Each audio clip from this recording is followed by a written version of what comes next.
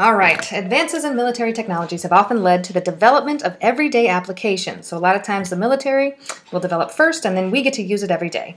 Early radar systems operators noticed that objects near the radar were often heated when the radar was in use. All right, so radars used to heat things.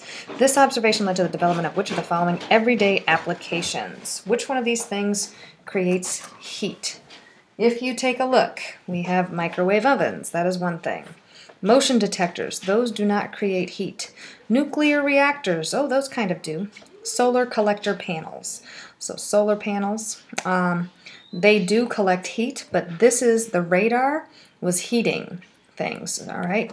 What types of stuff will actually heat it? Nuclear reactors do, but the one that we are most familiar with is a microwave oven. We don't actually have nuclear reactors that we can use at will yet. I'm not sure that we ever will get to that point. They're kind of dangerous.